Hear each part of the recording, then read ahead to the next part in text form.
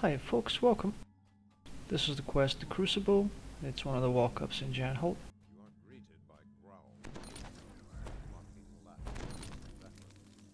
In the beginning here you have a chance of using several diplomacy, bluff and intimidate checks to make things easier for yourself.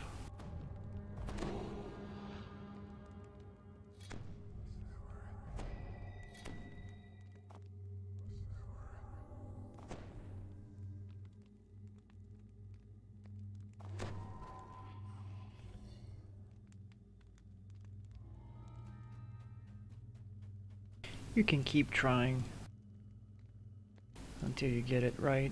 However, if you roll a 20 and still fail, then obviously there's not much point in trying.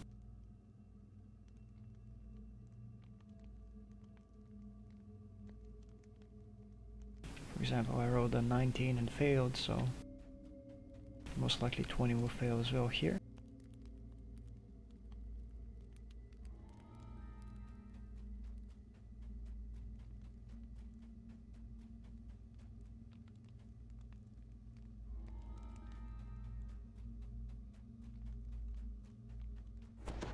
Anyway, once you've done all you can, talk to the giant and get it started.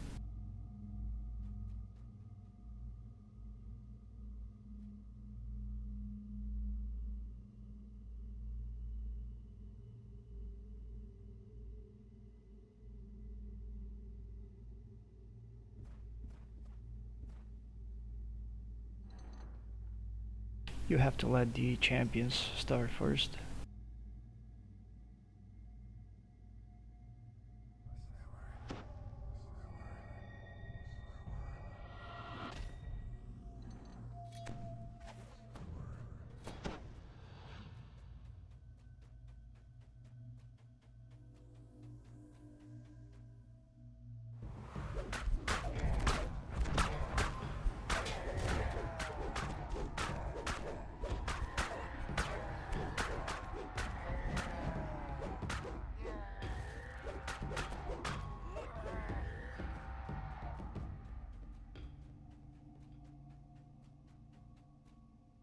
The first part is the maze. You will need a hireling or a pet here to pull the levers for you.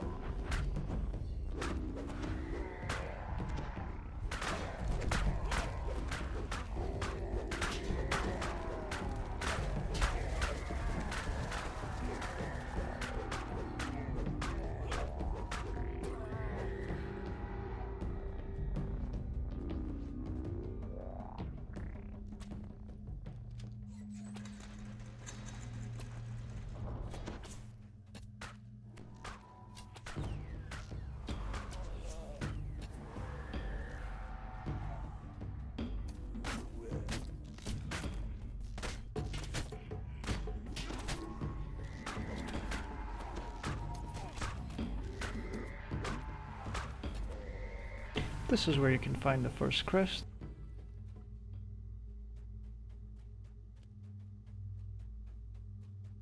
I will go check and see if I can use it on this side.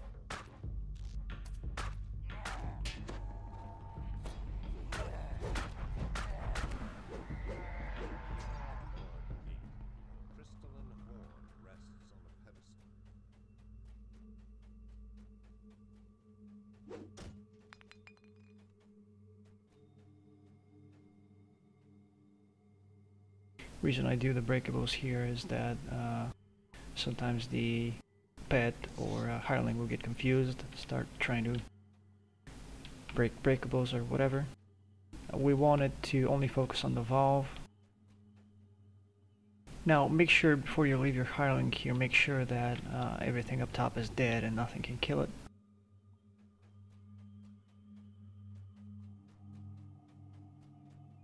Now select the valve.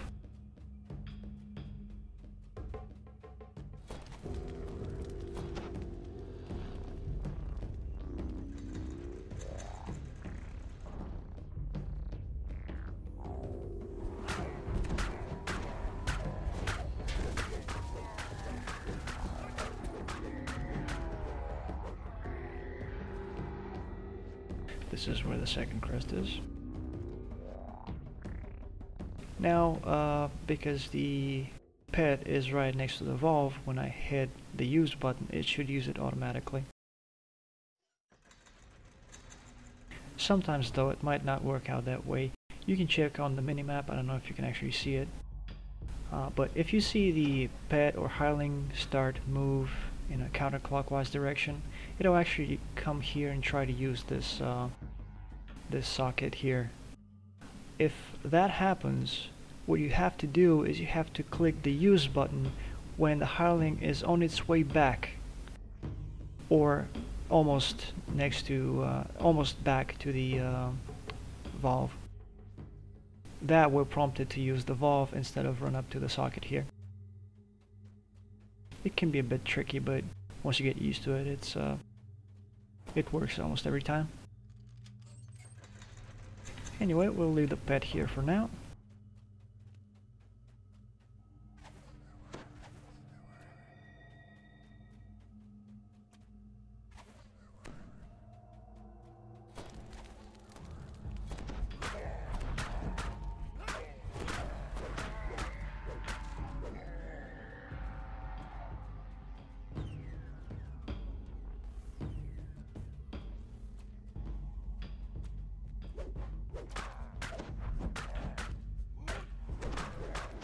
Again, make sure all the mobs are dead before you call the pet.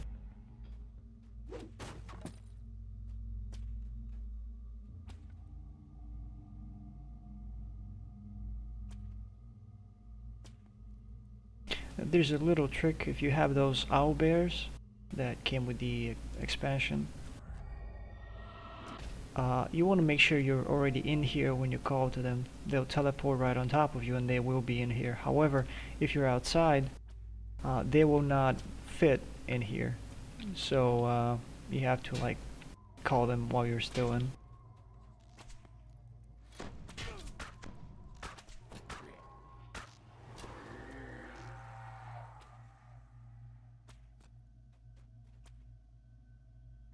Anyway, select the valve again. Make your pet use it.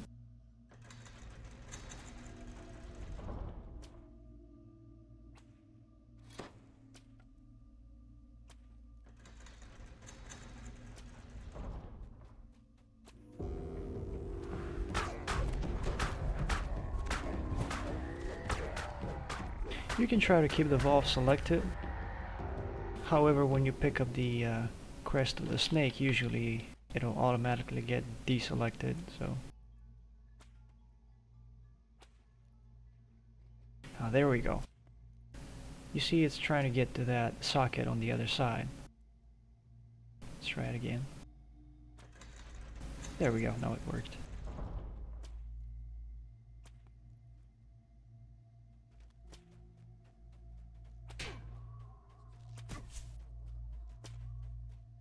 Now I need to go to that second socket and use the crest there that I just got.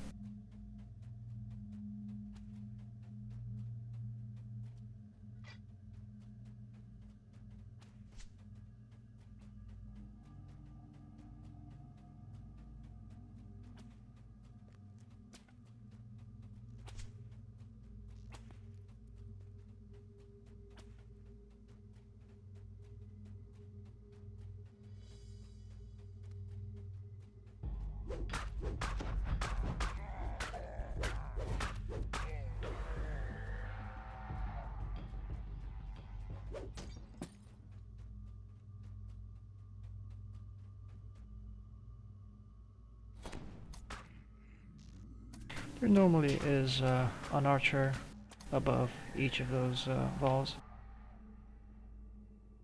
so make sure you take those out.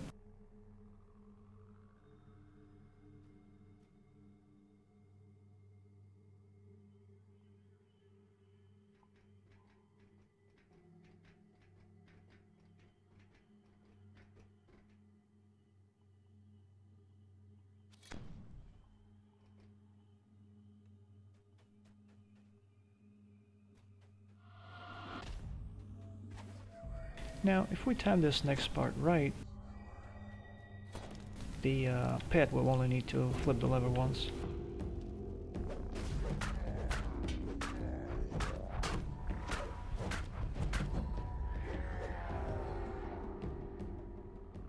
When we tell it to turn the valve, we want to head straight through and to the right.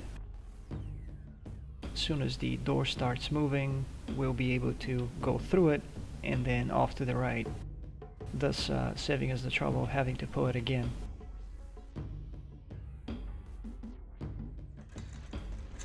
This is what I mean.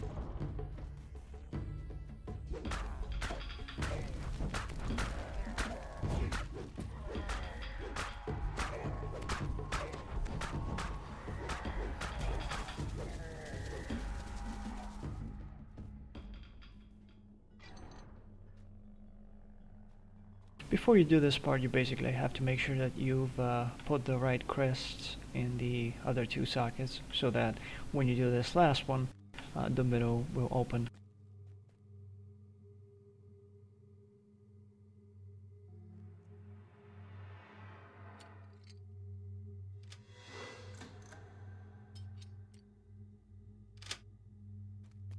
As you can see, a bunch of traps here. I'll try to show you how I do this when I am not on a trapper. Basically, there's going to be the floor will break except for the middle here. However, you don't want to stand anywhere near the middle because all these traps are gonna shoot elemental damage at you at the same time, and that will most likely kill you, especially if you don't have evasion. So what I do is I try to get as far away as possible. So you see, it says that the Horn of Cunning is blocked. It's basically because we're it's slightly higher than my character, so I can't pick it up from here. I actually have to stand on the little platform here to pick it up. However, this can be bypassed.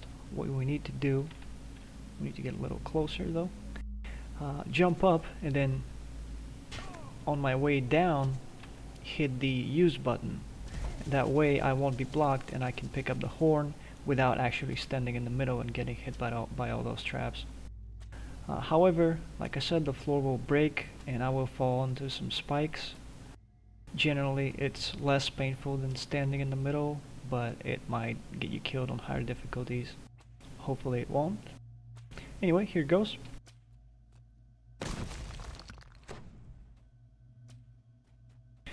When you're down here, don't jump. Every time you jump, you'll force a reflex check that might,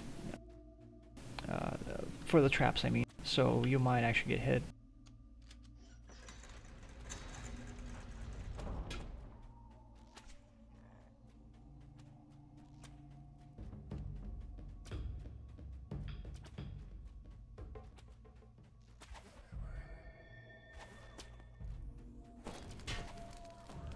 Anyway, that was the mace part. We don't need the hireling anymore.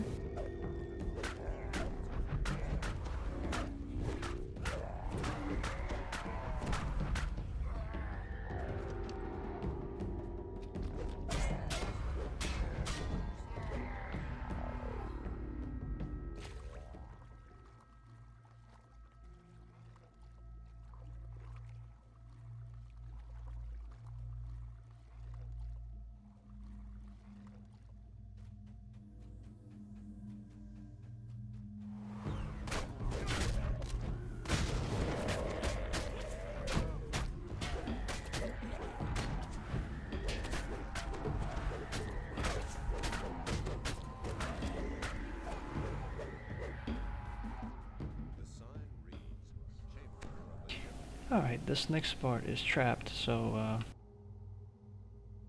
but it can be done without evasion. Make sure you have a decent jump though.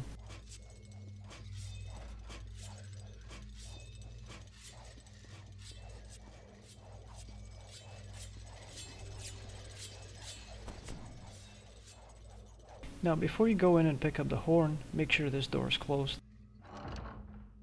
Otherwise it can get bugged if you pick up the horn before the door closes. The horn of agility rests what I do is I just pick it up and run along to the exit. Normally I only get hit by these dart traps here, but they don't do a whole lot of damage.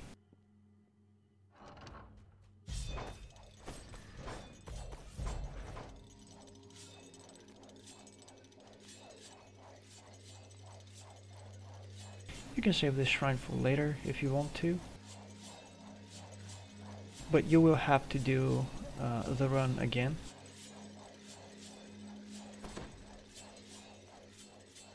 You can only open this gate from the inside, so to get back in there you have to enter through that first gate that we did earlier. There's something familiar. Clicking on the kobold several times will start a conversation. Now it says it's a diplomacy check, but you don't actually roll a diplomacy roll here, so my guess is that it always succeeds as long as you get him to talk.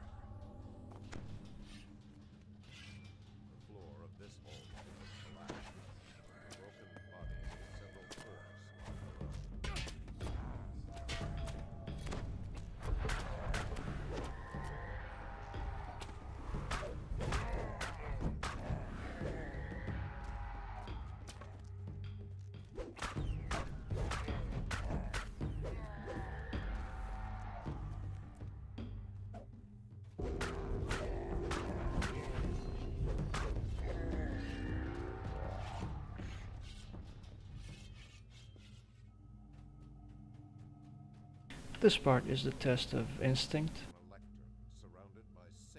Basically, each time you click this book,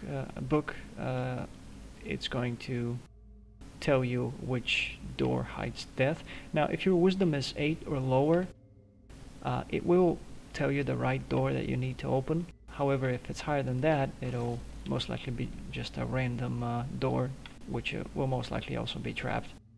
So what I do here is I just pick one of the peripheral doors, like this one for example. I open it, and sometimes it'll spawn traps. I got lucky this time, so I got it from the first try. But basically, if you just stay on the periphery here, you should only get hit once by a blade trap, and that can be survived. So just keep doing it until you get the horn to pop in this room here, or the other one.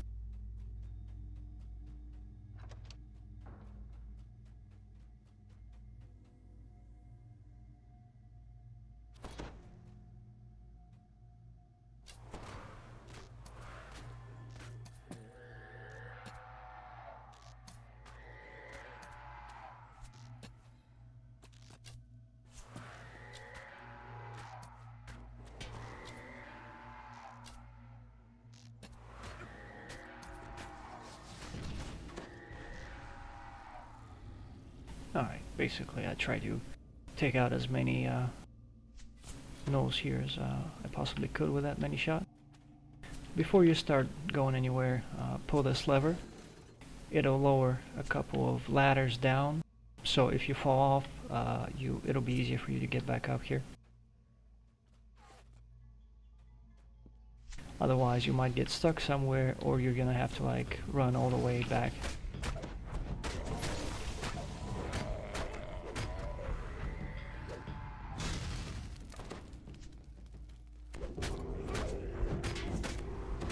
The soul howlers will spam comet falls. The elementalists really like sleet storm. The sleet storm is particularly nasty because it can you can slide right off and back into the maze. So if you have an item with immunity to slippery surfaces or access to freedom of movement, that would be great to use here.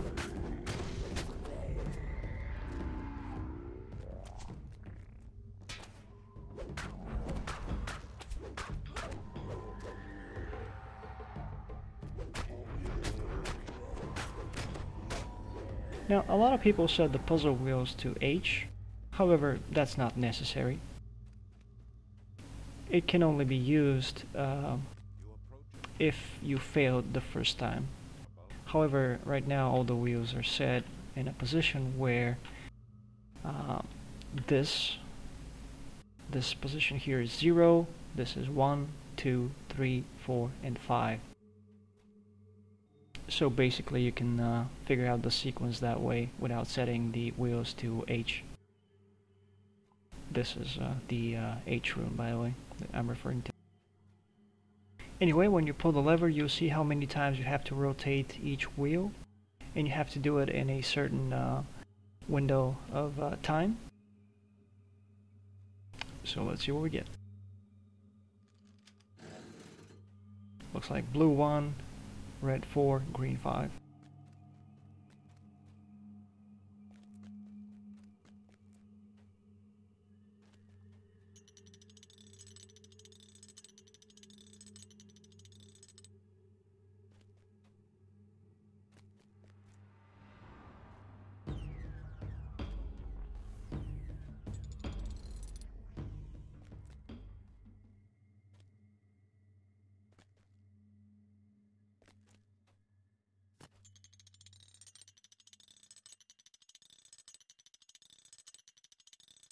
As the puzzle wheel Here we go. a loud gear grinds in the southeast corner of the room.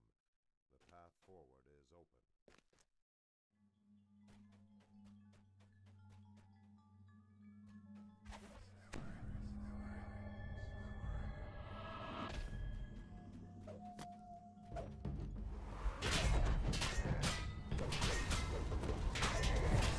You probably noticed that I'm not casting displacement on myself.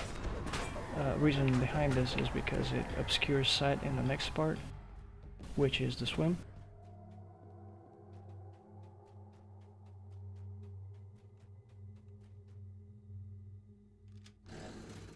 Don't forget to open this gate, it'll save you some running on the way back.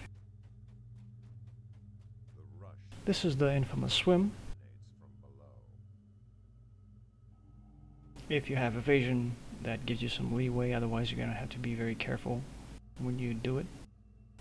A swimming item helps a lot as well. Get your reflex buffed up as high as possible.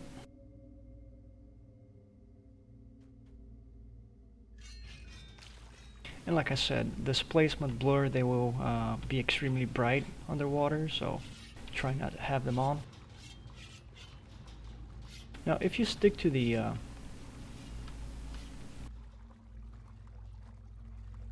floor here, you shouldn't get hit in the first part.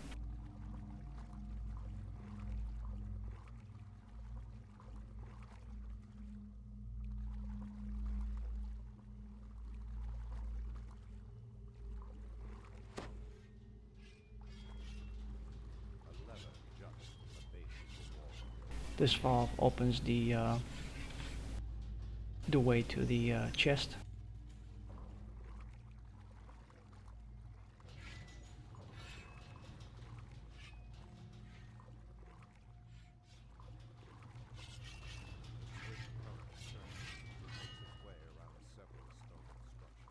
It's safe to go through the propellers when there's no bubbles or when there's no current pushing you away. Even though they're still spinning, they won't actually hit you. A glittering pile of treasure is surrounded by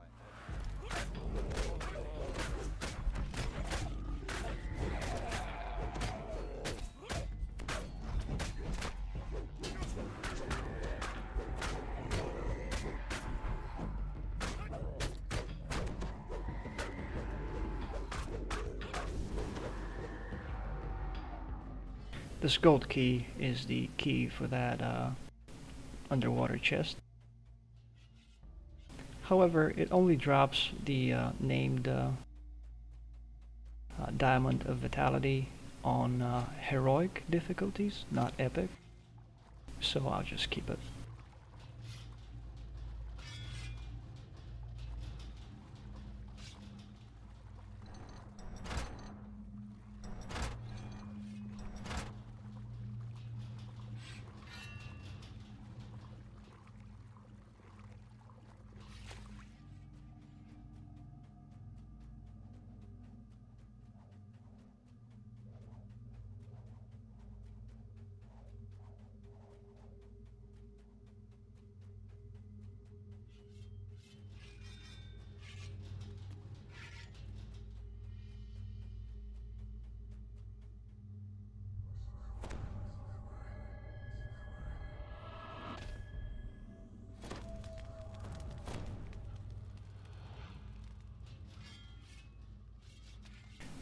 Something else I forgot to mention, stone skin or any kind of DR will also help against the spikes because they do physical damage. So the damage will be lowered by the DR that you have.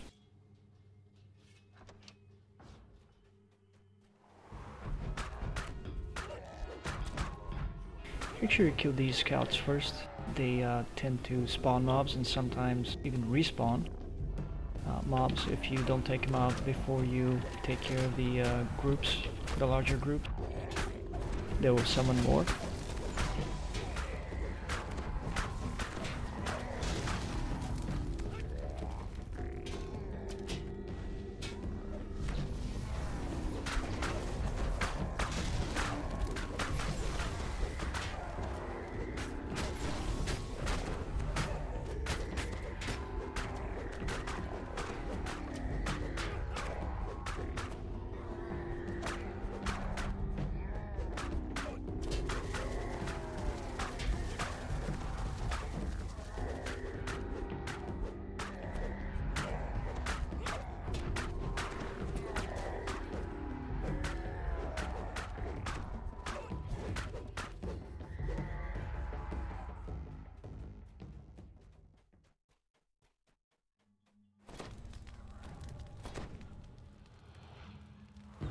Again, go for the scouts first.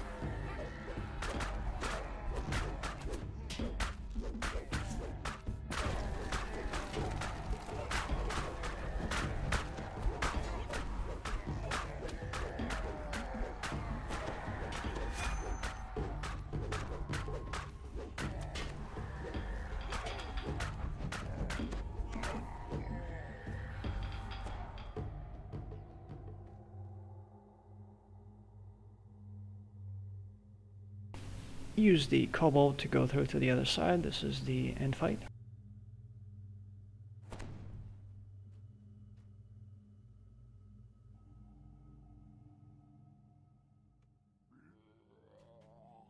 Feel free to go through first and then buff. There's a lot of talking here, so you have time.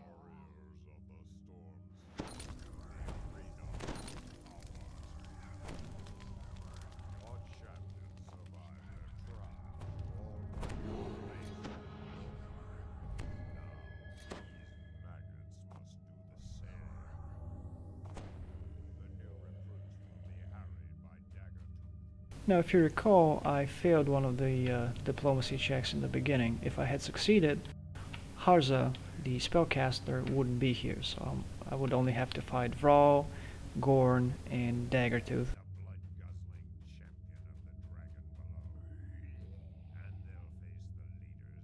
However, he is here, so he's actually your first target.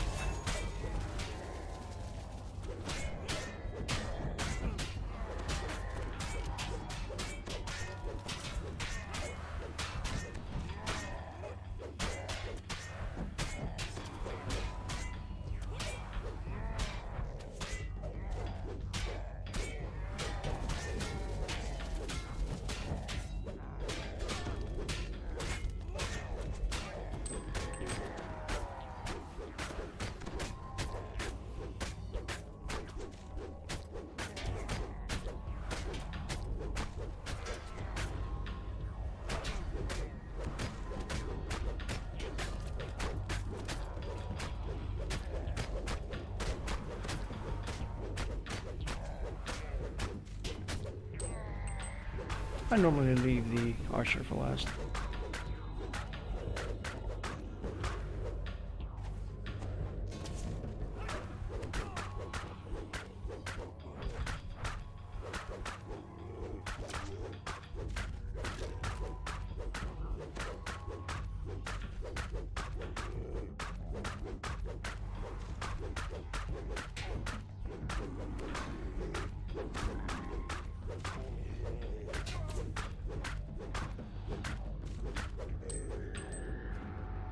Don't forget to pick up their keys. They open the end chests. There's 3 of them. Talking to the giant will end the quest.